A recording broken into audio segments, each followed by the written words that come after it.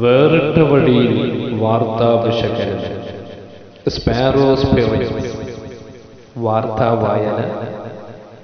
ഉമ്മുൽ ഖുറ അലിഫ് nursery and English school മോങ്ങം.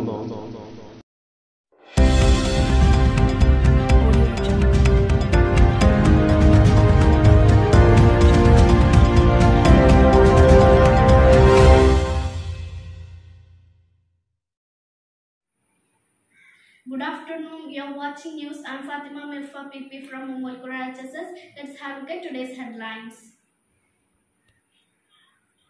Leaders of the major industrial nations have pledged 1 billion COVID vaccine doses to poor countries, working to help developing countries grow their economies while fighting climate change, and agreed to challenge China's non-market economic practices and called out Beijing for rights abuses in Xinjiang and Hong Kong. Speaking at the end of G7 Leaders Summit in Southwest England, British Prime Minister Boris Johnson praised the fantastic degree of harmony among re-energized which group met in person the first time in 2 years. The leaders want to show that international cooperation is back after the upheavals caused by pandemic and the unpredictability of former US President Donald Trump, and they wanted to convey that the club of wealthy democracies, Canada, France, Germany, Italy, Japan, in the United Kingdom and the United States is a better to poorer nation work than authoritarian as China.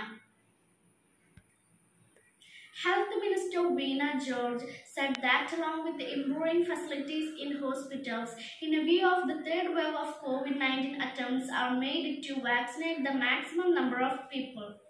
The participation of private hospitals also will be ensured in this drive. The government aims vaccinate up to 2.5 lakh people per day. The vaccines doses, more staff, other facilities required for this should be made available, the minister demand. Mogam Ummul Qura News.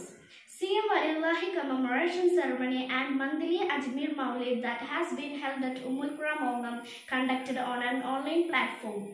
The program was led by Sayyid Ahdal Tangal Mutanur. There was a special prayer for those who got in bus accident, and Sayyid Jalaluddin Jamalulaili, MC Muhammad Faizi, Amin Shamil Irfani, and other dignitaries took part in the program.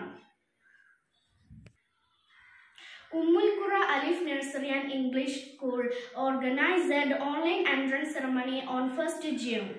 Sayyid Shihabuddin Ahdal Tangal addressed the students and their parents in the program, which has been conducted in the name of Edutorania 21.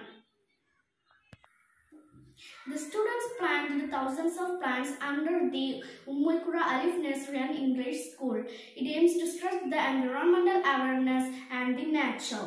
The program was organized under the title Let's Preserve the World with Plants. The challenge Be with the Plant to Support Our Environment was inaugurated by Sayyid Jalaluddin Jamalulaili Tangal at the presence of school principal Musaddiq V, MC Rashid Ali Mongam and Kabir Master. Reading Day programs will be held on June 19 at Mongam Ummul Qura School. Reading quiz, book review, speech, discussion and debate will be organized.